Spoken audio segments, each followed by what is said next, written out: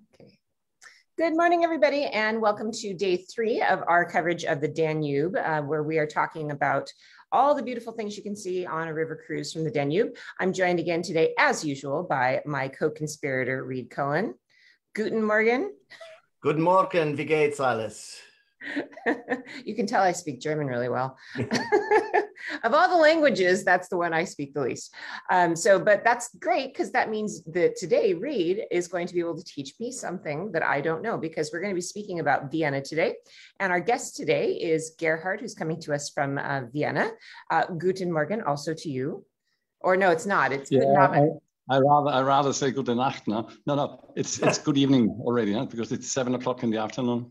Oh, from hot Vienna, you told us that it's really hot there today. Yeah, it's summer. Yeah. So one of the things that we're doing, if you haven't seen any of the content we've done this week, is that Reed and I have decided to team up next year for something very different, for me at least, which is a riverboat cruise. Kind of like if you've seen those Viking cruises, it's something sort of like that, where we're going to be doing a cruise along the Danube River. So you unpack once, you stay on the river cruise the whole time. We're going to see Prague, Vienna, Budapest, and a few other things along the way. Pretty relaxing, chill way to do things. And especially if you are a traveler who maybe has some mobility issues, nice cat, it's a great way to travel. So this is something we're going to try that's new to me, and we're going to be doing that next September. So if you're interested in checking that out, you can find it on imprinttours.com. And that's where we're taking bookings right now for next year. We already have some people booking, haven't we, Reed?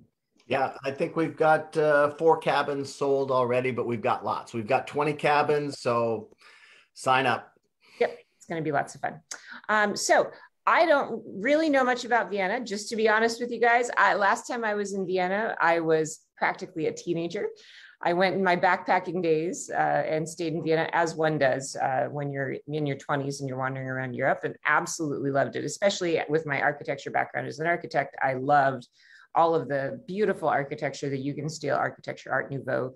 Such an interesting city. So tell us a little bit about our guest today, Reed.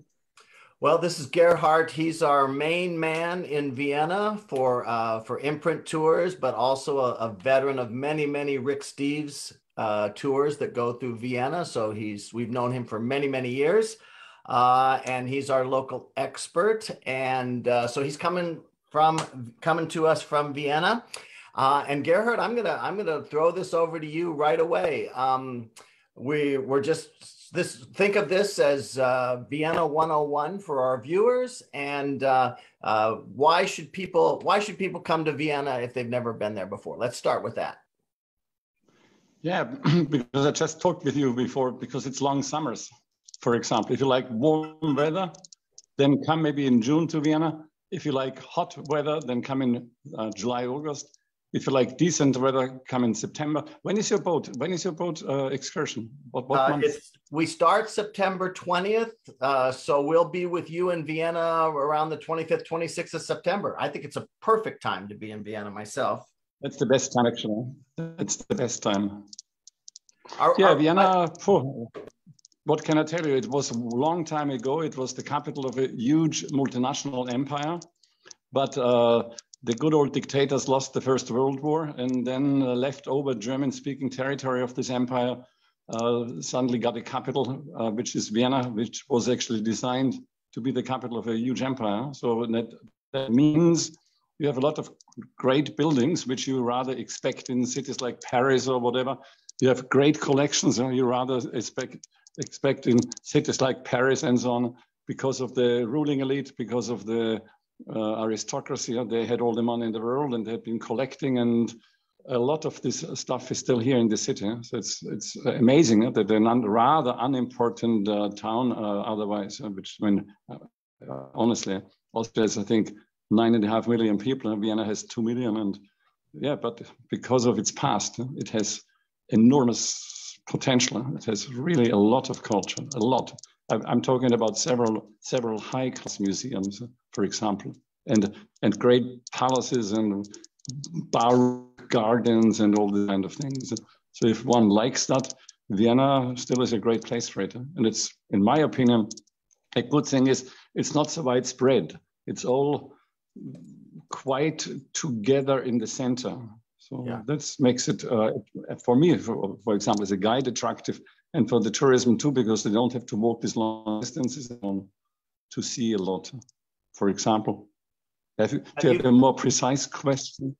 Well, you've touched on something that I think is important, because anytime I take a group of people to a new place, I try to sort of encapsulate the sense of a place in sort of one phrase or one word or one sentence. And that's easy for me with Vienna, because I say this is imperial, right? That's my one word description of Vienna. You've done a really good job of filling in that background with that. The Habsburgs having their seat of power there in Vienna. This was the capital of a huge, sprawling empire for centuries and centuries. Now it's not such an important big city, but you've got that historic core and all the leftovers, all the trappings of empire.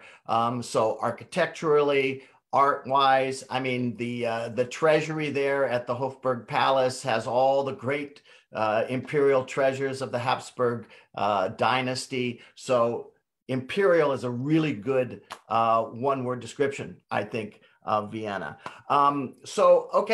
You mentioned great museums. Name 2 or 3 of what you would say are the top museums for people to visit when they come to Vienna. I know I have my list, but what is yours? Yeah, maybe the Albertina, if you like international art from the 1880s till the 1920s. I mean, high quality. All of them, all of this, from Delacroix, Monet down to Picasso, all represented with good work and very good descriptions. This is a high-class museum. A very good museum is, of course, the Museum of Fine Arts, but that's the Renaissance and painting, the Renaissance and Baroque painting collection of the Habsburgs. So if you're not so much interested in the Renaissance and Baroque, still great, because they built a building in the 1880s around their huge painting collection. This is something absolutely unique, was never done in the world before, for sure. I mean, for sure not in this scale, and not in the late 19th century.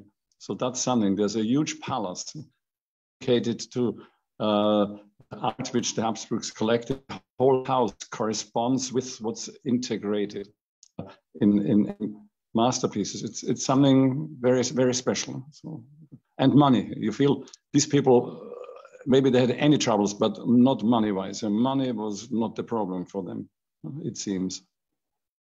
Yeah, intermarriage might be a problem that you could mention about the Habsburgs. They wanted to keep all that money in one family, and so after a few generations, they started to have some things that show up in the portraits that are not so pleasant. So they paid a price at some point. Yeah. You know, they paid not only the price. They didn't pay only the price with quite as you say, ugliness, but they also lost the dynasty, because Maria Theresia's father, in reality, was the last male Habsburg. Maria Theresia, after cheated, she named the dynasty after herself, but which is not politically correct. But the Habsburgs faded away already in the year 1740, if we be honest, because of this disgusting marriage policy. Only cousin first degree. This is for a Catholic dynasty. Let's say for an ultra-Catholic dynasty, I mean, this is not neat, because it was strictly prohibited for the ordinary folks to do that since the 14th century. But the Habsburgs had to pay, as you say, a high price for that. We don't do it in farming.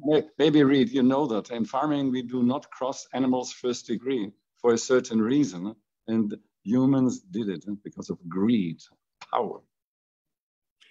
Well, certainly the Habsburgs had no corner on greed and the pursuit of power when it comes to European history. But yeah, absolutely true about that dynasty. Something else, I don't want to divert us too much here. I mean, it's such a fascinating history, and that you mentioned that they were a Catholic dynasty. I think that's maybe something important for our viewers to know, that when it came to the great religious wars of the 17th century and even before, right, once the Protestants had sort of tried to split away from the Catholic Church, and then people started killing each other over religion, Christian against Christian, the Habsburgs were the great standard bearers for the Catholic Church. They were the champions of the Catholic Church in all those wars. And that's where the great slide truly began of them starting to lose power, was the devastating effects that those religious wars had on the Habsburgs. So that's all part of that story as well, right? Going the 30 Years' War, of course, being the worst of it in the first half of the 17th century. But the 30 Years' War, you know, started in Prague, but it was a Habsburg squabble. So there you have it. Okay, let's leave history a little bit. The other thing that I think of, just sort of one-word description of Vienna, is music. Vienna is a city of music. You know, the great opera house there. The Habsburgs were to classical music what the Medicis were to the visual arts, you know, in Italy. So the Habsburgs were the great patrons of Mozart and the Haydns and Beethoven, and, you know, list off your favorite composers. They were patronized by the Habsburgs. Give us your perspective on the musical side of Vienna and those people for whom that's a really important element of their travels. What things would you recommend that they see and do and experience in Vienna to touch on that musical side of the culture? Yeah, as I say, Reed, they did not go for the applied arts, not at all. So applied arts developed in Italy, in France, in Spain, wherever, coming late to Vienna, coming often 50 or 100 years after it was developed in other countries, but not the music. The Habsburgs really pumped the millions into the fields of music. Already in the early 17th century, Vienna had concert halls. Vienna had fixed orchestras. So musicians could rent a whole orchestra. In other territories of the world, very difficult. You had to find musicians, high-class musicians, and so on. And then, so great concert halls, great academies with very famous teachers. And that, of course, attracted the upcoming elite of musicians internationally. Because what you did not really mention, most of our so-called Viennese musicians are not born here. They are born somewhere else. So they have been living here, they have been working here, they have been dying here. But from Vienna, for sure, not Beethoven is, not Mozart is, not Haydn is, not Brahms, whatever. Very few, maybe Schubert, or maybe the Strauss dynasty, but most from abroad, which shows Vienna was a magnet. Of course, Paris was a magnet. Paris had that partly too. So often these great music stars, you know, they're chosen. Some like Chopin, for example, few months in Vienna, few months in Paris, coming back a few months to Vienna, and then knowing Paris is the great place for me, and other way around. So that is the reason Vienna was, because they pumped the big money into the field of music. They didn't like the musicians personally, but the outcome. So they really went for that. And yeah, that's the reason we have so many great sites. We have, for example, this Musikverein in Vienna. That's the home of the Vienna Philharmonics. So still a world-class orchestra in a world-class concert hall, one of the most famous concert halls on the planet, actually. So, and as I mentioned, the Opera House. The Opera House did not really survive World War II so well. Maybe only 15% of the building is really from the old days. But Opera House in Vienna does unique things which other opera houses in the world don't do. They have excellent own ensemble, own stuff, but they have, for example, 53 different productions a year. No other opera house in the world runs it like that. I mean, I don't know if this is necessary, but Vienna does it. It has never on 2 evenings the same performance. Is that a necessity? I don't know. I would say no, but I would rather do it like the Metropolitan does it. Maybe 3 nights the same performance and switch to another one. No, Vienna every night another one. So, and this I'm talking about 2. So we have 2 more opera houses in Vienna than the famous one on the Ring.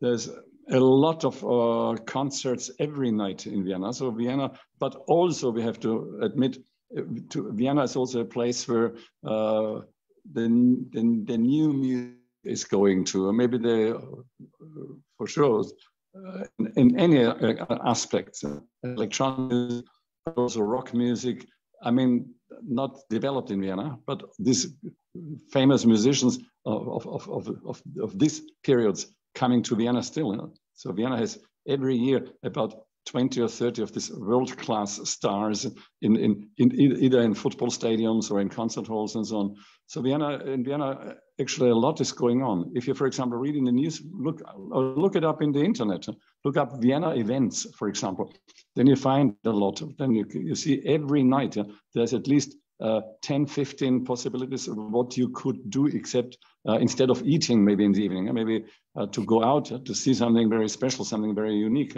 So it's amazing that a small city like Vienna has so much. Of course, we have to admit also Vienna is a very wealthy city. So Vienna is not that expensive. It's like price-wise now, like most of the other European cities, not as expensive as London, for sure not. Half price London, but otherwise like the other cities, maybe a bit like Paris, kind of. So I think it's a lot of reasons to visit Vienna for a few days. I know people, they go to Vienna for 4, 5, 6 days and go for the main collections, for the main things to see for the eye, like the Baroque gardens of the summer palaces of the former ruling elite and so on. So Vienna is a great place. And if you do not want to spend much money, then you buy yourself a bus ticket or a public transport ticket for a day. I think it costs €6, and then take like a bus which brings you from the city center up to the Vienna woods, and you can look down over under the vineyards. You see then the city, or you can go with the metro to Schönbrunn Palace. You just go around the palace, don't go in. Just be impressed by these enormous gardens and so on. Vienna, you can do a lot, and you can blow the money. You can really save it also. You don't have to. You can see culture, which I love, for example, for little money. So Gerhard, I have a question for you. I know that you run a museum called the Third Man Museum, but I'd love to hear about that, because we even gotten comments from people watching this broadcast that say they love your museum. So tell us a little bit about what you do. Yes, this is, it came by the way, because I'm actually on and off a tour guide. I'm doing this and this and this and that. But in the mid-1990s, I had a lot of British, a lot of Americans with me, and often they asked me about this movie, The Third Man. And I always had to say, sorry, I'm from Vienna. This movie here never had a high standing. People didn't want to see that. People didn't want to see the reality after World War II, because the main star of the movie, The Third Man, which was a British-American production, was Vienna after the war. And in Vienna, as much as I love Vienna, I have, as much I hate the fact that Vienna did not learn anything out of World War II. In Vienna, we had the disaster happening, the real disaster. Vienna was not only fascism and so on, that was before. But then during the Second World War, what happened here is so unbelievable, and it's a total denial here. Austria was declared being the first victim of Hitler, and now all these people say that we are victims, we don't, there was no education, no education for 2 generations after World War II on what happened in the World War II. And I thought, why not via a movie? Why not via a movie? Use it as a window, as a door entrance into something which is completely unsolved here in this city. And the only misfortune I have with my museum, I love it very much, and I meet a lot of great and interesting people and whatever, is that no locals are coming. Locals do not like this. Is the movies. The movie. They say, "No, I know it all. Leave me alone with it." That's usually that. Not because people are bad, but people had been never confronted, and you don't want to talk about. I understand that in no country of the world you want to talk about terrible things you did. So you want to glorify. I mean, we're talking about, as I said before, Mozart, Beethoven, fantastic collections. I just mentioned 2, but there's many more. There's, for example, the Leopold Foundation. This is a highest class museum. And they have the Belvedere. This is all a bit over the top, but there is a dark shadow somewhere sitting still on Vienna, which we Viennese people do not really know about. And this is my personal thing. I'm so lucky. I crawled out of my mother's womb in a great place in the world. And I could have been Syria or whatever. I have all the possibilities. I love to work, and I could travel. I could do anything I wanted, because when you really like to work, the world is open in a Western city like Vienna. And a little education, come on, this is nothing dramatic. And I have a very good life. I'm rather poor because this museum and the collection and everything was so extremely expensive, and I blew it all. But my wife didn't mind. She said, split bank accounts and do what you want. So that was very nice of her. So we split the bank account in the year 1997, and then I blew it all. But it's a great place. It's a great museum, and I never thought that I can get a world-class collection like that together as a single human being. So I'm very happy, and people love it. People love the museum. Could you describe a little bit for us, Gerhard, about the museum? Because I've never been. So what is in the museum? How do you show people? Because it sounds like what it is it's a museum of post-World War II Vienna, where it's trying to teach people about the war. Yeah. First of all, it's a movie. It's a film museum. It's a great collection around the movie The Third Man. Ah, okay. I was very lucky. There was this generation gap, the second generation after they shot the movie in 1948 in Vienna, in the ruins, and a lot came back to the markets. Collectors' died. Archive had been shifted in the United States, in Great Britain, and I had a good network, and I was always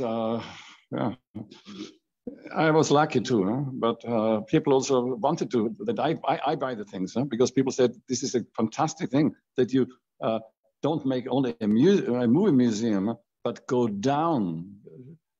into that field. Because The Third Man is not a nice movie, it's not. It goes deep down into the intestines of the city. But it must have had a reason. The British, the Americans, the Soviets had been not really fond of Austria and of Vienna after World War II. So, and for me, this is exciting that I can get over a very good, I would say, extremely good movie collection, which is unique in the world. There's no other museum in the world which deals with one movie only, but not only a little script and a little maybe cameras and so on. We display about 2,000 items which deal with the movie directly, and about 1,200 items which deal with the main star of the movie, Vienna after the war, and also pre-war, because I don't want to bug you now with all this, but you can also touch via the movie the pre-war time. I didn't have to do research. There was a lot written about, because there's a lot of reality and a lot of fiction in this movie. Graham Greene, the famous British author, he packed a lot of informations in and you can go deep inside this field, pre-war, post-war, if you're interested. If not, you can also use this museum. Many people do it just to have fun.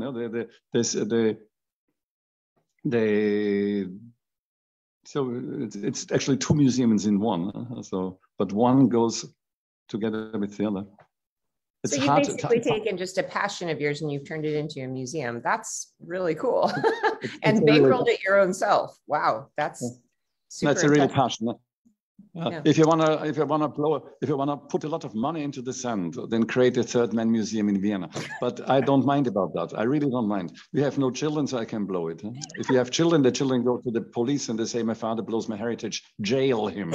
But since we have no kids, this problem I don't have. I can't. Don't give my kids ideas. They'll go to the police about the amount of wine that I like to buy. So we all have our things we like spending money on, or shoes, They'll call the police and say that my mom's spending my inheritance on shoes, which is true, actually. So where did you get your passion for World War II? What's Reed's sins? Oh, how yes. Does he get rid of his We're money? not going there, Gerhard. You've known me too long. We're not going there. All right. I'm going to have to think about that. I bet I know the answer, but it's, interesting. What's Maya going to call the police about? Yeah, exactly. So where did your passion for World War II history come from? I mean, was that just something you grew up being interested in, or was it something that you found a curiosity over time to try and explain what's around you, or what? How did that happen? I was when I was very young. I quit university. My parents have been not very lucky with me. They paid for good education, and what came out of me a flea circus there. No, but I was traveling very, very much. I was for about 11 years. I was away from Austria, and I had exciting life. But I met a lot of interesting people, and I met. Once in Bombay, I was stuck 2 months together with an Israeli cameraman, and this guy was was a little older than me, and he was a great guy, and he found out right away that I'm a typical Austrian. He has no idea what happened in the Second World War, and this was for me painful, because today, if this would happen, if I get a question from somebody about something I never heard about, I could lie. I could say I quick go to the loo, and then I look in the cell phone in Wikipedia what was happening in Austria in World War II, why, so on. But I couldn't. So it was really a shame. And then when I was living in Athens for a couple of years, I had a very good friend there. She was Jewish, and her mother, she came from a town in Austria, but she fled in time, so her family did not get murdered. But this woman too, she said, "How stupid you are," she said, and so on. Even we had been good friends, and I said, "It's not my fault." I said, "I had education, but not on that," and I felt very bad. So this was. Several times it happened, but then I learned slowly. And then when I came to Vienna, back from all my travels and so on, then when I then got this guide license, I really tried to go a bit into these fields, and I was very lucky, and I met a lot of Americans, American Jews, which did come from Vienna. And either alone or as child they survived, or sometimes with the whole family. But these people, they made it. They wanted to, on the end of their lives, they wanted to see once more the parents got murdered or whatever. And often they booked like expensive hotels, expensive travel agencies, and with limousines. They wanted to see all these locations and so on. And then I learned a lot, because these people, after they first of all, they had been always very suspicious. I mean, they thought, "Who are you? Did the tourist boat bring you to us or whatever?" And so on. But then they found there's no tourist boat behind me and nothing. And I'm a very honest person. I'm also, in my heart, I'm a purist. I don't like to lie around things and so on, and polish up things nicely.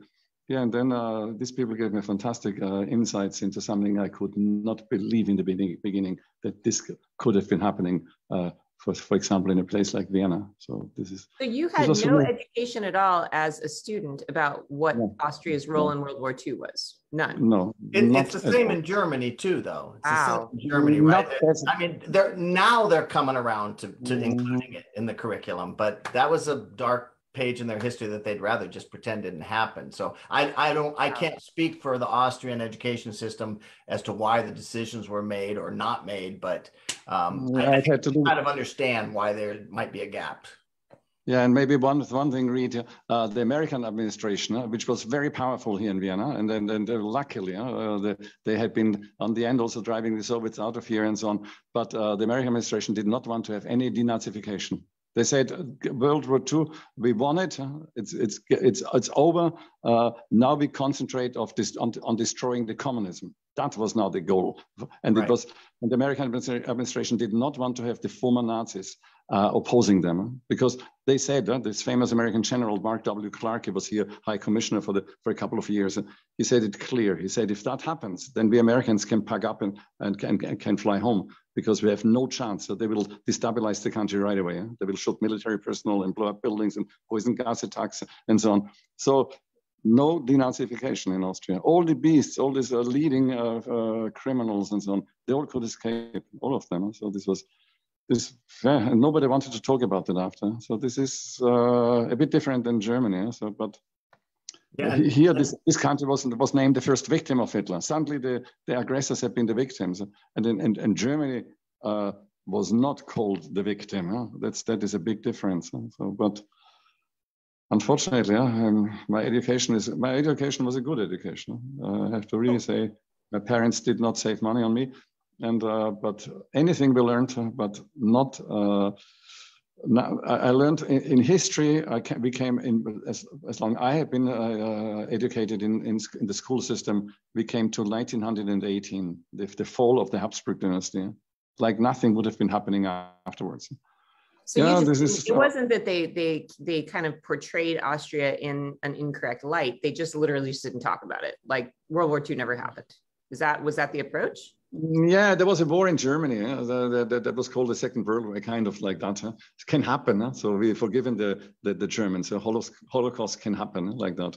But that did happen in Vienna. This is, for me, it's a bit... I don't have, I have to be honest, I don't have many friends. I don't know how many friends you have, but what I consider friends, I know many people, and many people know me here. But together with, it was a few days before Christmas, we are friendly with a couple since years already. And they're educated people too, really educated people, really. And we have been eating and drinking a bottle of wine in a nice place and so on. And then it came a bit to this subject. I said to him, yeah, Vienna, one of the sites of Holocaust. The guy looked up to me and he said, Gerhard, you cannot say something like that. This is Vienna. This is not because they're bad or like that. So just they can't believe it. Now, the people don't know what is Holocaust. I mean, really, people don't know that. They say yes, there have been terrible things happening, but the problem is you don't learn out of it, and it's vulnerable, and especially in our days today, we see that in the world, and we see in our Western world. It's also fragile. Democracy is great, but you can elect the dictators if you don't keep your antennas out. But let's be positive. Let's yeah, let's not go down that road.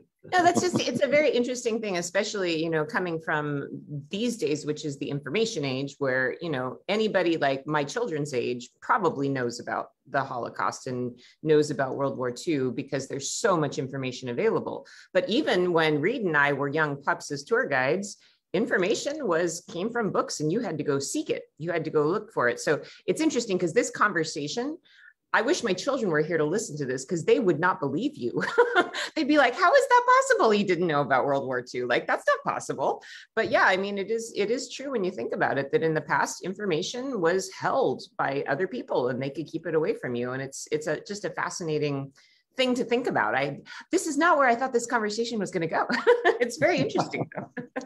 If I can chime in here too, I just have to seize this moment to say, and I know, Sarah, you're 100% on board with this. This is why we travel, though. Look at the way Gerhard's travels as a young man got him out of the little echo chamber that exists everywhere. His version was the Vienna echo chamber. And he got outside of that and he met other people from other lands, and his world got, his horizons were just exploded and everything changed for him. It changed his whole life. I mean, and that's what happened to me when I was 19 years old and went to Germany the first time. I know it happened to you.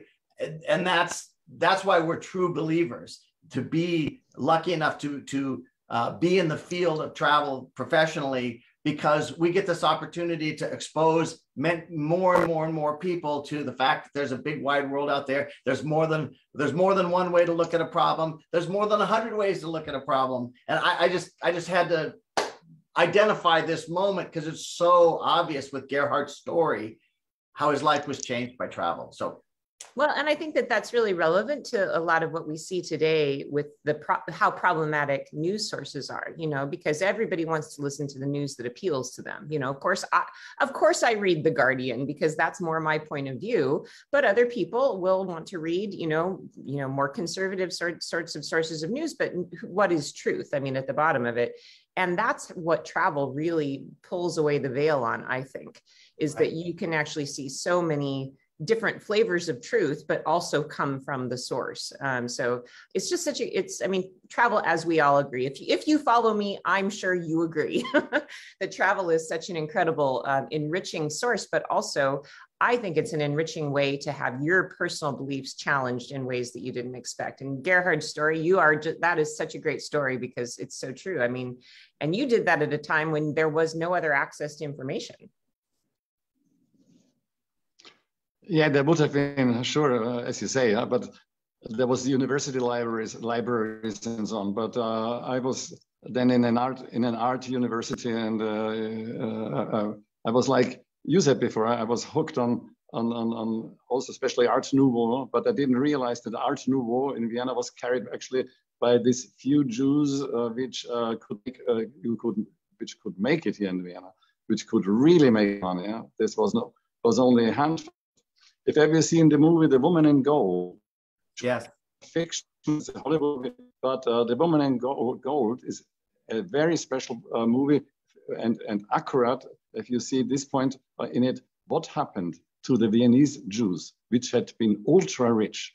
What happened to them right after the Anschluss of Austria to Hitler Germany? This is thrilling. So, by the way, I recommend seeing that movie before you come on the cruise with Sarah. And I guarantee if you see that movie on your free afternoon in Vienna, you will go to the Belvedere, because the that's where all the Gustav Klimt paintings are. The whole movie revolves around a Gustav Klimt painting that belonged to a Jewish family that was confiscated from them, and then they go through a whole legal proceeding to try to get it back, and the story revolves around that. It's really a worthwhile movie to see before you go to visit Vienna, as well as The Third Man. And I've been just like Googling this as we've been talking. So if people who are watching would like to watch those films, it looks like The Woman in Gold is available on Netflix.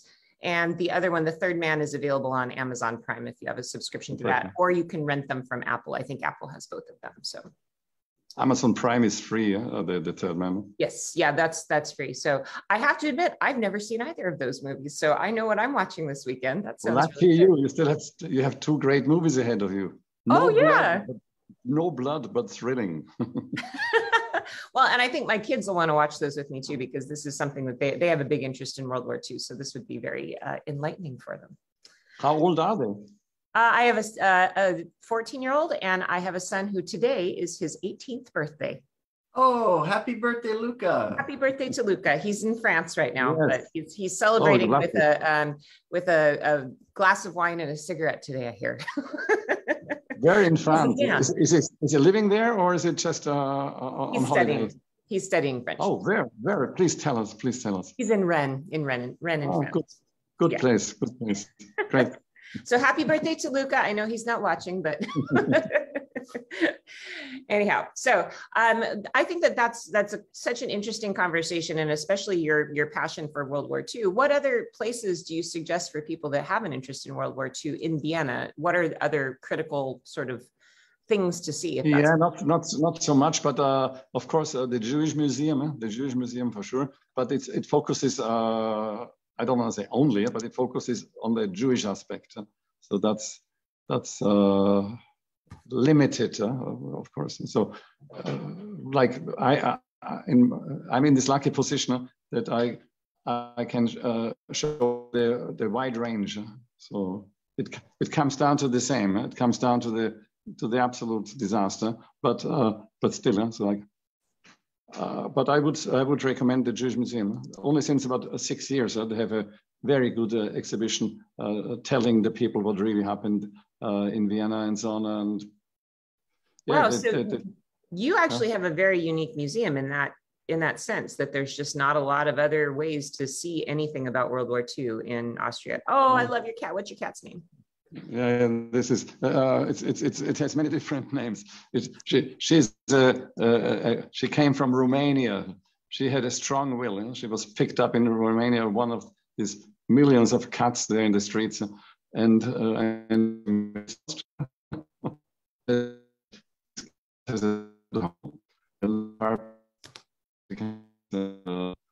she respects that. She likes that, and she likes me and my wife for that. Yeah. But she's very stubborn, more stubborn than most of the other cats. That's exactly only what she wants to do, but really only that and nothing else. If she's in a good mood, you can touch her and kiss her. If she's in a normal mood, don't get near me. Like that. So if one of you ever had a cat, this doesn't sound really unfamiliar, isn't it? No. Okay. That's not. Yeah, no, I have two, and one of them is exactly that way. She has a mind of her own. So, So I would just like to turn the conversation a little bit to a more kind of dreamy aspect of Vienna, because when I was a student, I went there in the 90s and I absolutely loved it. And right after I visited Vienna, the movie Before Sunrise came out. And that movie is, I think, for me, one of my favorite movies of all time. We're all talking about movies about Vienna, so this is the one I'm going to add to the list. And it's about backpackers who meet on a train, and they kind of have this romantic evening, and they sit around talking about philosophy all night. And what I love about it is it really speaks to me a lot about what travel is and was when I was a backpacker, when I was a kid. You know, it was just about meeting people and having these conversations. You're the first person ever to have this philosophical conversation about Vienna, you know, that sort of thing. And so that's kind of the way I think about Vienna, is in this a little bit more kind of romantic sort of travel way. Reed, what is your kind of romantic vision of the city? What is your it's interesting that you talk about that, because one of the signature things about Vienna is the coffee house phenomenon. Yeah. And I'm connecting that to what you're talking about, because Viennese coffee houses are the place where Viennese people go to read a newspaper, to socialize. It's their living room, right? This is an urban environment where people don't have a lot of living space. So that's their public living room. And it all goes back to the 17th century. I'll try to keep this short, being the historian that I am. Vienna's under siege by the Ottoman Turks, and I won't tell the whole story of how they survived that, but one of the heroes was a man named Kolschitsky, who had been a trader in the Levant and spoke Turkish, and he sort of gathered intelligence. And he also understood that the strange black beans that the Turks left behind when they fled the field were coffee beans, something that was unknown in Europe. And he's the one who started the first coffee house, the Blue Bottle, which became sort of the locus of any political intrigue over the next couple of hundred years. You know, Lenin would hang out there in the early 20th century. You know, any sort of political coup that was being hatched was probably happening at the Blue Bottle or its descendants, which is all those coffee houses in Vienna. So that place where people come together, philosophize, talk, visit. That's the Viennese coffee house experience. And I've sort of said too much about that, Gerhard, but you and I have sat and had coffee many, many times in those places. Say a little bit more. I'm sort of nibbling around the edges. Talk about that Vienna coffee house experience. Yeah, we have to unfortunately also mention that coffee houses, you could sit for hours with a cup of coffee, because the real coffee house has a male waiter, not female.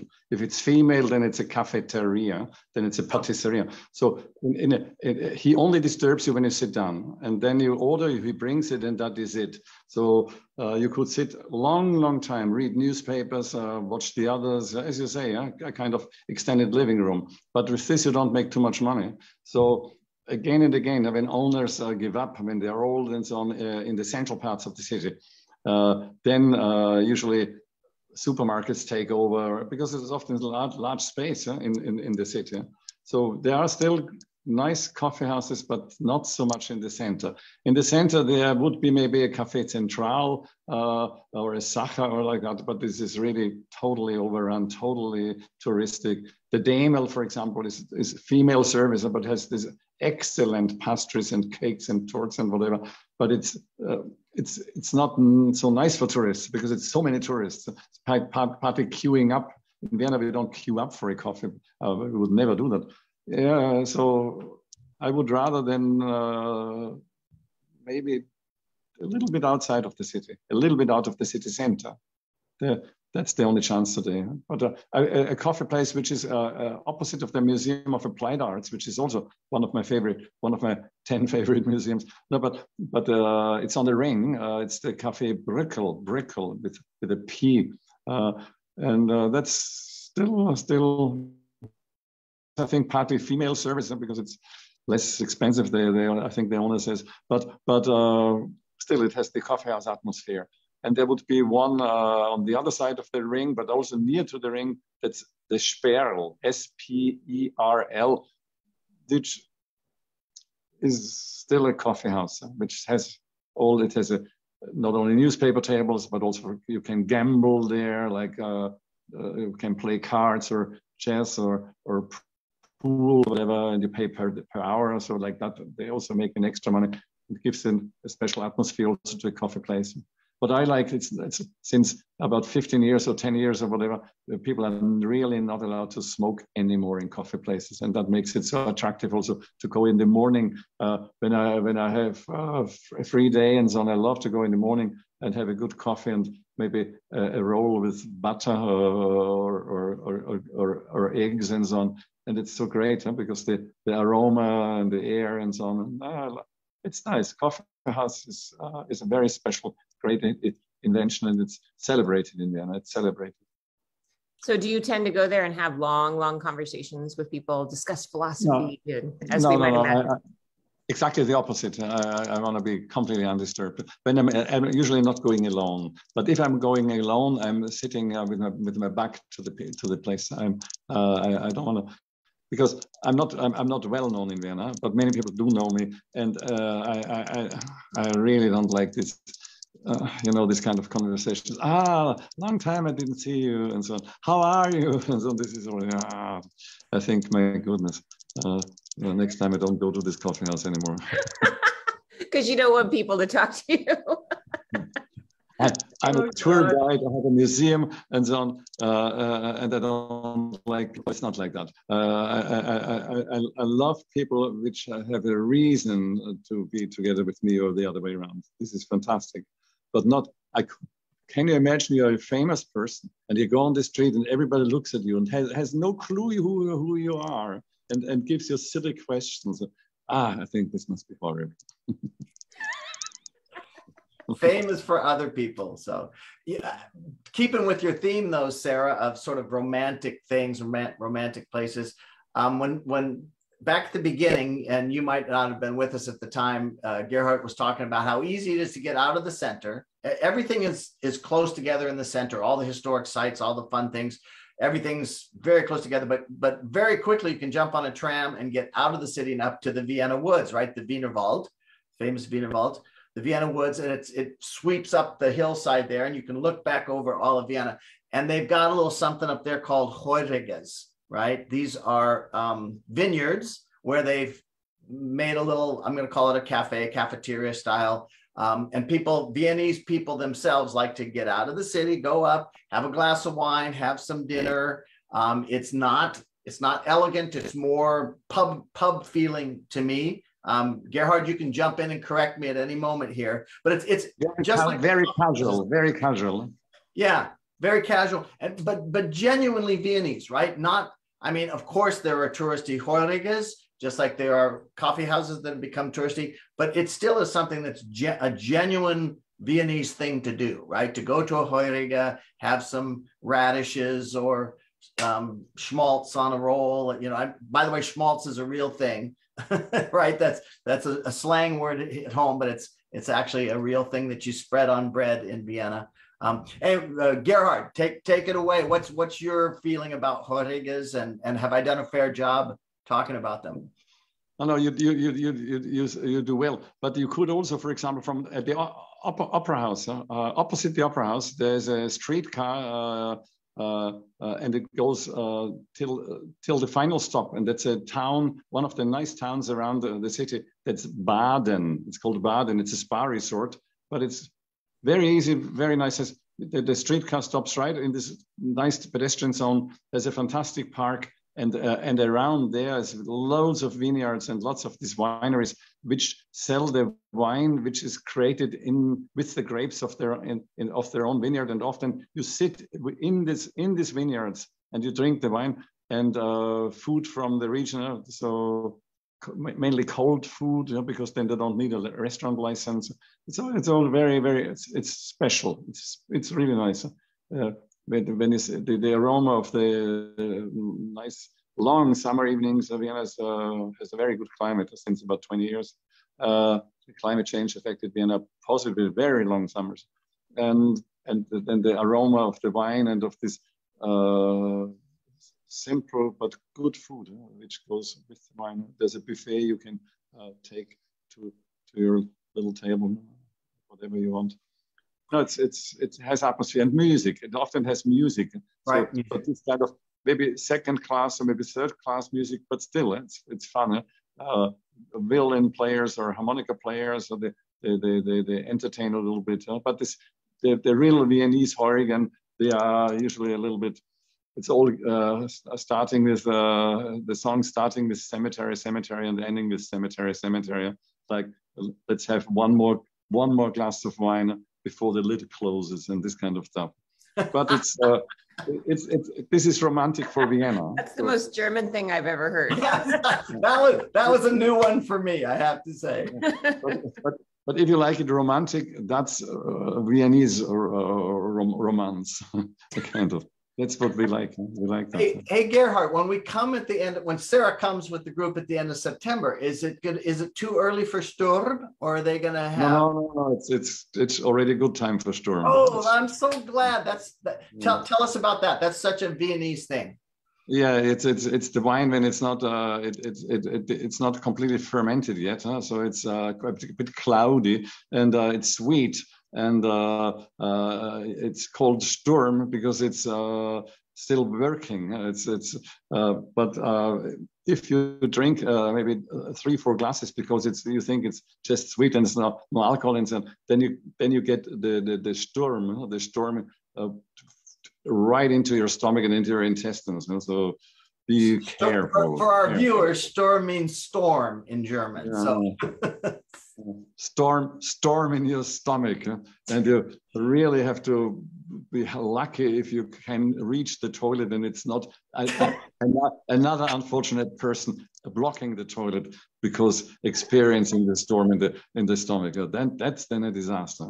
But you're making it sound really attractive. It really is, but I can attest it's dangerous stuff because it goes down so easy. It's like drinking grape juice. But it is fermented enough that a couple glasses, you'll feel it. It's a little dangerous. Dangerous to make you drunk, or dangerous to make you need the toilet really fast. That's another new angle. And as always, when we have Gerhard on, we're learning things we've never heard before. Absolutely. We're all about learning here.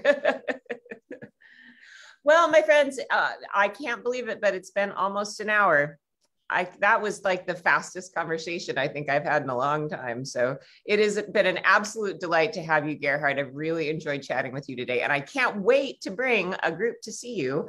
That's going to be the end of September next year in 2023. And we'll go to your museum. And I'd love to go and drink some Storm with you. And I'll bring some like Imodium with me also, it sounds like. Thank you. And I want to make my plug here that now you see why we always want Gerhard, because you're going to get more than just facts and dates and history. I mean, there's always going to be some added level of spontaneous entertainment from this guy. So thanks for coming on, Gerhard, and giving us a taste of being with you in Vienna, which to me, being with you is another one of those marquee things about Vienna. So thanks so much. I would say that about you also, Reed. Oh, well, thank you. And maybe also me. That's kind of our thing. Yeah, thank you too, and thanks really also to all the listeners which did not leave already the program. Thanks. Oh, yeah, thanks for everybody sticking by. So thank you so much to Gerhard, and thank you again to Reed as usual for a great conversation today. Just as a little side note, all of our conversations are being converted into a podcast. So you'll find that on Spotify, you'll find it on Apple Podcasts, and it's called Drinks with Sarah. And it's just basically the transcripts or the audio recordings of all of these conversations we've had over the past, 3 years now, I guess. So lots to listen to if you want to listen to us and babble away on while you take a walk on your headphones. So thanks so much for joining us. Again, if you want to check out that tour, it's at imprinttours.com, and it's the Danube River Cruise that I will be on. And it's going to be great. We're going to eat lots of strudel and drink coffee. It's going to be great, right? Thanks a lot, everybody. We'll see you again later. Ciao, ciao. All right. Bye. Auf Wiedersehen.